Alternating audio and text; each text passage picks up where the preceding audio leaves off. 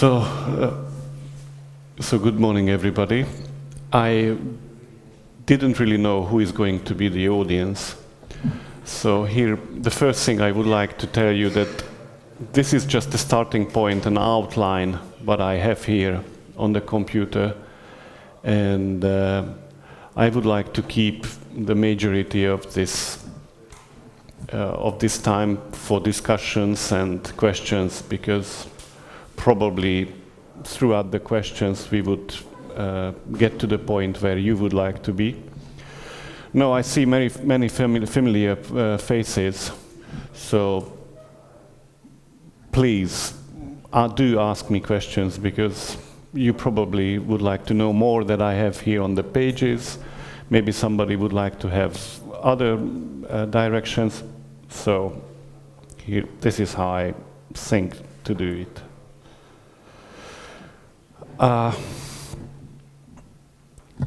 The first part might be a little tedious for many of you.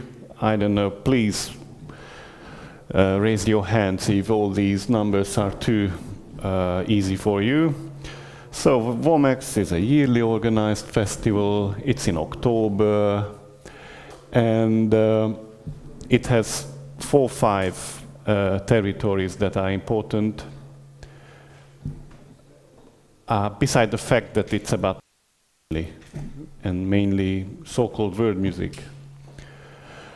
And I think it's a distinguishing factor that it not only has the festival part, but also has during the day a trade fair and conference, which is a very good platform for sharing ideas and going home with new ideas. I always go home with a list of new ideas that I would like to do in the next couple of years, and not too many of them finally get done, but one of them, WOMEX, has been done. So about the music festival, it's mainly a talent festival in many different layers. Some of you have been doing a selection for the WOMEX lineup.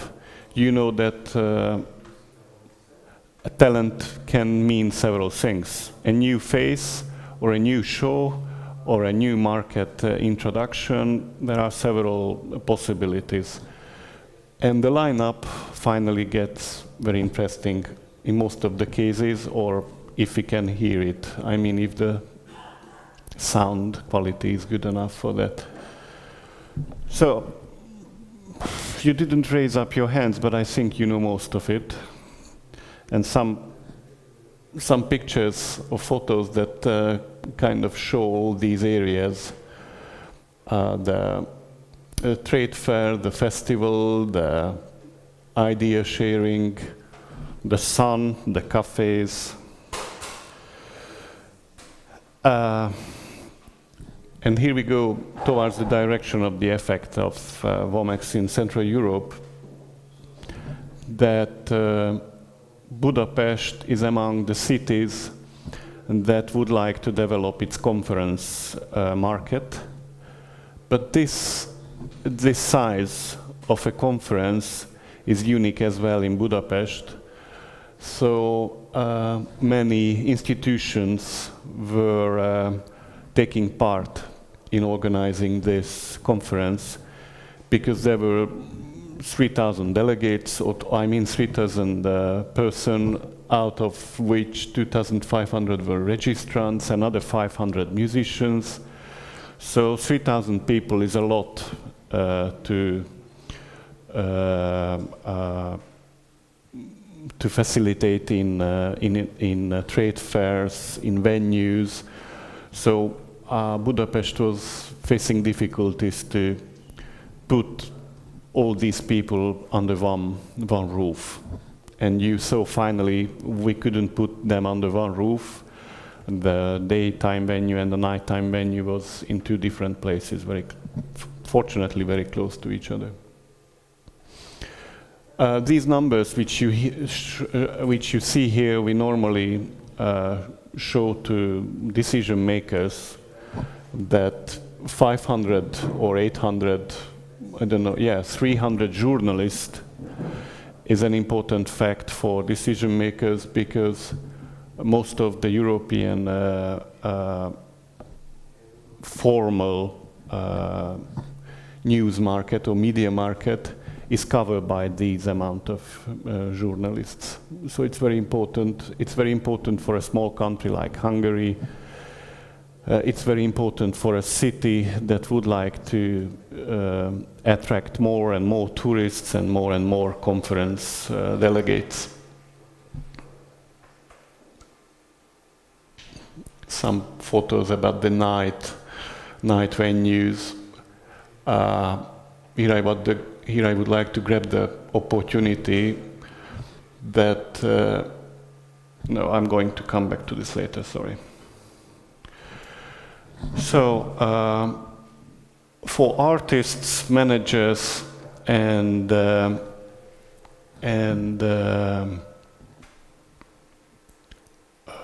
promoters, booking agents, export offices in Central Europe, the main problem is that we are facing difficulties in marketing our art or the cultural market. We don't have export offices, we don't have regular subsidies, we don't have institutions. And the network what we had in the Soviet or the communist era, we have lost mostly among the countries. So building up common brands, building up common acts, initiatives in the region was very difficult. And we saw in Thessaloniki a few years ago that the Balkan stage faced a lot of difficulties of finding enough resources to finance the Global Balkan stage. On the other hand, it's difficult to get to be showcased because WOMEX artists, showcased artists, have a lot of support from other institutions like export offices in all over Western Europe is supporting showcases. Meanwhile, Central or Eastern Europe doesn't. And the promotional or management background is also mainly missing in these countries. So we wanted to make a regional showcase under WOMEX. And to able to reach that objective, we started a few years earlier to talk to countries and talk to persons who can initiate this process in their countries, to have bands from the region that have support, that have background, that have management. I collected some numbers that show how difficult it is to get on the market from Eastern Europe, from Central Europe. And in the first column you see that how many artists has been showcased in nearly 1.5 decade in Europe. The Hungarian number is quite outraging from the averages, but in 15 years we only had 13 Hungarian bands from Hungary, so it means yearly one band from Hungary. And this WOMEX in Budapest seemed to be a unique opportunity to have a visual effect on the market, to have at least 2 Hungarian bands on the same WOMEX. Slovak Republic didn't have any showcased artist. Poland has 5 in 15 years. Czech Republic also had 1 and Austria had 6. So altogether we had an average of 2 bands per year, this region, from the region, which was quite a low number compared to other countries. So the main objective of this WOMEX was to at least to duplicate this number. And I think at least one figure shows this, that we have reached that the showcase artists from the region was around 10, which is quite a lot of number. And also if you compare it to the total number of the showcases, which is 60 in 1 year. So I think we did a very good effect on the market. And when you were passing by the trade fairs, the stands, and when you talk to other people from the WOMEX sequence, you felt that impression that Central Europe is having some music, it's having some artistry, it's having something to watch, to listen to. So this was one of the main objectives we had. We had another objective, is to, I didn't bring any numbers from it, but we had, in every year there is 1,000 applicants for the showcase, and the jury, the 7 samurais, is facing a lot of difficulties to get through on all these 1,000 applications, and certainly 60 is seems to be a lot, but if you go by continents and countries, these 60 slots are easily filled up by common faces, interesting old artists. I mean, old in the sense that very well-known artists. So it's difficult to get a new face from an unknown region into the showcase. So where is where I wanted to go? On the other hand, when you see yes, and this is what I wanted to say, that last year, for example, from Slovakia alone, there was 10 applicants.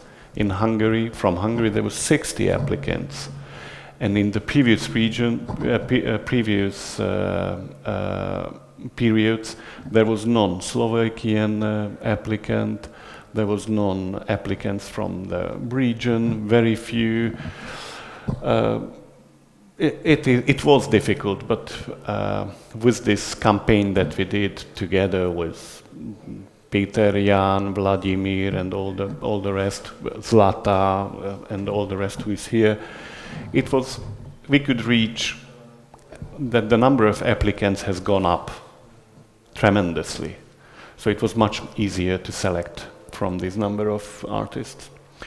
Another trend which we wanted to get in WOMEX is to have more delegates from the region because of the travels and everything. And I think I was just going through yesterday the names that has been registered for last year WOMEX. Colors of Ostrava had at least 8 people when they normally only have 2 or 3. So the number of people from the region has been at least doubled. I know that Bogdan was having lots of his colleagues with him, Bojan, and everybody was taking at least a car full of colleagues.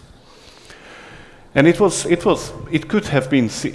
could be seen on the trade fair as well. So we saw many familiar faces that we normally don't see on WOMEXs.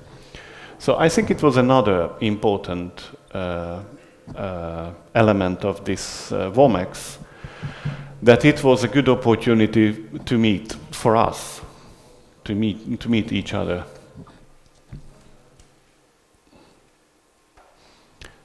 Any artists here? Any musician? Thank you, Andrew. I know there are a few more hiding out there. Okay. Did you Ah, yes, you're right. How many bands played there? Another 10, you're right. But that's not official WOMEX thing. Yeah, but it was very linked with WOMEX that you invited professionals and at that night in core. Yes, you're right. Those were local.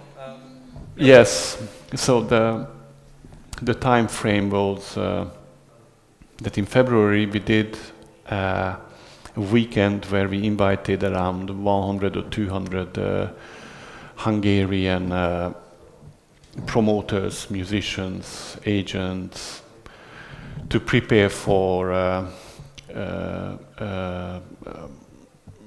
constructing and designing applications for the WOMEX showcase. Petr Dorushka was there, Amira was there, Draghi was there, yes, and Simon Broughton was there. And we were discussing issues like how do you propose an application for a showcase, what are the main elements you have to have. And we invited Petr and Amira and all the others to give an external opinion about Hungarian bands. We had a few showcases as well that night, that they tell their opinion to the Hungarians, that what they see interesting from our music or from our performances. And we did speed datings and various forms of get-together with professionals. And then this is why we had more than 60 applications on the WOMEX showcases, because from these 300 or 200, I don't know how many, but it was a lot of people, many date proposals. And one of the things I haven't shown you in numbers is that we had, in the official showcase, we had 3 bands plus a DJ, so let's say 3 bands. And I haven't told you what is their result in festivals, gigs, let's say export sales. And the reason for this, why I haven't told you, is that before we organized WOMEX, we talked to many promoters who is doing proposals for 2 decades, like Alan James and others. And they always tell us that don't be scared, be prepared that your first-time investment in WOMEX doesn't turn back in the next first year. There has to be more time taken and spent and more investment done until you get some result on the professional market. In spite of this, Romengo, one of the showcased artists on the opening, had quite a good feedback and result. They went many festivals from Bardentreffen through to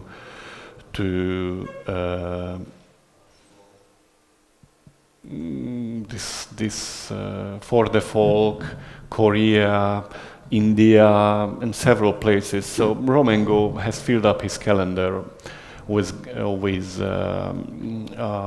the result of WOMEX. Others have less effect on the international market, but has a real effect on the Hungarian market.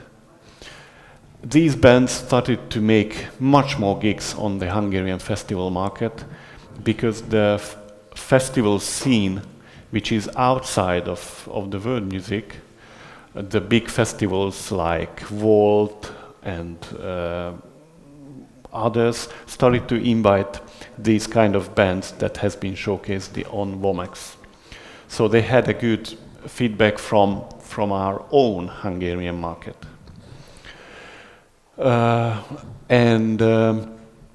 I always would like to tell musicians that yesterday we see many good performances, and I'm sure that we saw that musicians are professional on the stage. But on WOMEX, you have to prove that you have a full team of professionals behind you that can ease up marketing, that can ease up communication, and who can deliver the message you want to say. So that's for artists. We can come back to this later if you want. Yeah, like the aims. That what is your aim? Who are you talking to? What is your tools that you would like to use? And this is a triangle that we always facing difficulties to put through in among 2,500 delegates. So in WOMEX you meet a lot of person. It's very difficult to target and shorten, or how you say, to focus your target to several people, that you invest your time, that you develop your message, and so on and so on.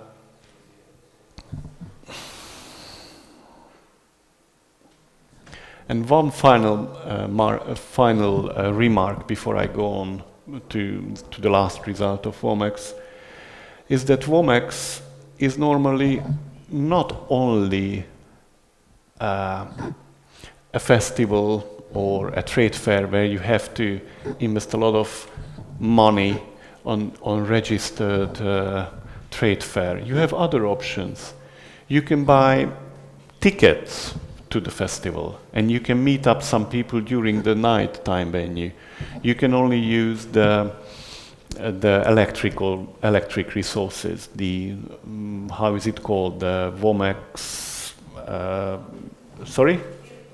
Virtual WOMEX. Thank you. The database, because if you invest only in the database to buy the database, you've got a lot of contacts. So think about your investment, and even think more now when we know that Katowice is coming, that you don't have to take the band next year to Santiago de Compostela, which is quite difficult from here, and a lot of time and money to get there.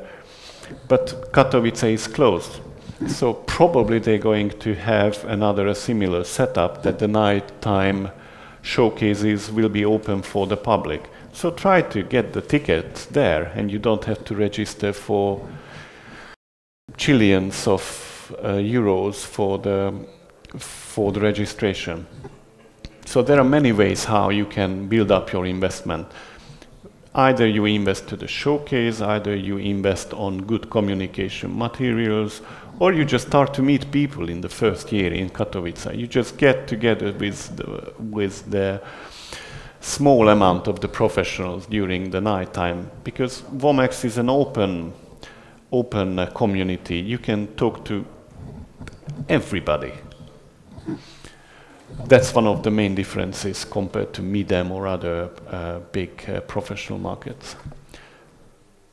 One of the results which I didn't have time to put here is our next endeavor, which is between 13th and 16th of October, which is a world music festival in Budapest, which includes a few showcases, around 8, 4 from Hungary and 4 from the region, and another 25 or 28 artists from around the world.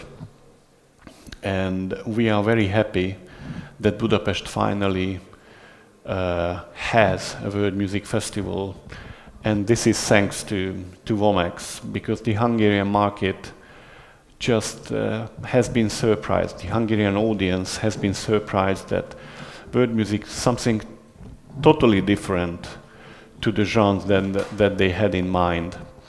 They started to understand and started to enjoy a festival that is open in ideas, that is open to new cultures, new colors, familiar faces, friendly people, So we are working a lot on that. At the time, we just started to design the festival in May when we've got our first ideas about the budget that we can spend on this festival. But please visit our website. It's called Budapest Ritmo. Budapest is Budapest, Ritmo is Ritmo. And please have a look on the conference lineup. It's free registration, and we've got conference themes like music and tourism, which is about how do you convince your tourism industry that music is a common language for throughout the world. Music and export, music and culture. So what is music has to do on the cultural market, why music is important. We know, all of us know that music attracts a lot of people. We know that festival is attracting a lot of people, but in our region, these questions are not always obvious for the decision makers. Music and UNESCO. UNESCO has a lot to do on the cultural market, and we try to put this topic on the table of the decision makers. What else do we have? Internal relationships for funding in the region, and Bartók and his effect on the world music, on the market, on the repertoire, on the community, and so on and so on. So please have a look. Try to get to Budapest. I try to send you some invitations that you have the direct link. Many of you whom I didn't, please give me your card and I'm going to send you the formal. Could you say once more the website? It's Budapest. Ritmo. RYTMO? Yes, .hu. So please give me your visiting card and I send you an email. Thank you. And please raise your questions. Yes, we do have time for a couple of questions now, so please.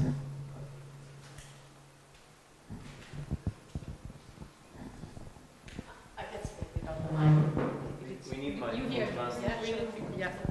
Oh, for the translator. Hello. Yeah.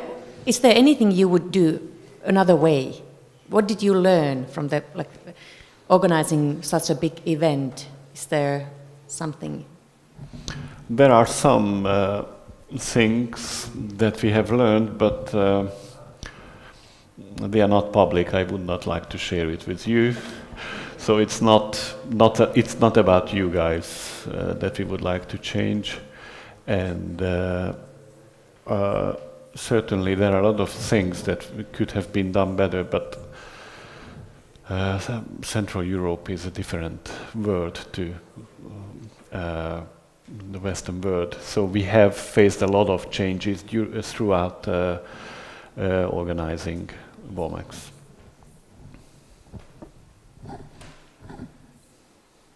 Yes. Yes, Jarka. Okay, I want to ask, András, you probably, not probably, I'm sure you know very well the Slovak music scene.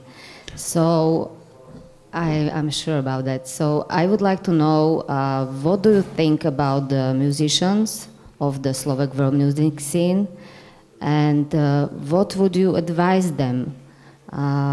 What is your advice for Slovak musicians to be famous, okay, to get to some successful touring abroad, or what would you advise, or what would you say to them to encourage them to try this? Because I think some of them are satisfied with their career in Slovakia.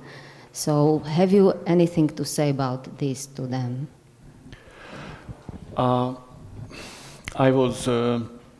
I didn't know too much about so starting from the beginning, I know that Slovak and Czech musicians has a huge effect on the Central European musician scene, because, for example, on Hungary, on the first musicians were all from Slovakia and Czechia, and they were invited by churches and episcopals and so on and so on. So we know that musicians has a huge tradition. I think Poland is also similar in this sense, that in Hungary we didn't know too much about Czech and Slovak and Polish musicians and about the music scene. We knew that there was a huge underground in Czechoslovakia. We knew that there was a huge jazz life in Poland. But when the fall of the Berlin Wall, we lost all the ties. So information has stopped to get through the borders. And we started to realize from Hungary a few years ago that Poland has a great musical scene. And I think WOMEX started to see that. I mean the audience of WOMEX, because we only knew Warsaw Village Band. I think they were showcased around 2005 or 6 or something like that. And in the beginnings of 2010s or something like that, Polish bands started to come up to the WOMEX lineup. And then when I went to Warsaw to the Crossroads or Cross Culture Festival, I saw so many bands off stage, off cross culture, off whatsoever, that we were amazed how many good bands there are. And I think it's because of the Polish subsidy and market that many clubs started to work again. And we see that there are more and more clubs, and there are new and new bands coming up with new ideas. Coming back to the Slovakians, I still see a lot of faces in different bands. So I gather that best musicians are playing in many bands, and I think that their calendar must be filled up with a lot of gigs, and they have coordination problems to free up their calendar. This can be one of the basic points, that musicians has to be encouraged to get new bands and new shows and new repertoires. For example, yesterday I talked to Martin, I think, and he said that they started to work again half a year ago. So they started to develop their repertoire again half a year ago. And we saw them yesterday that they have a great repertoire already. So probably in 1 year they're going to have a great repertoire if they keep working. So probably they have a chance if they can really have a very tight repertoire that is apt for the market. So encouragement.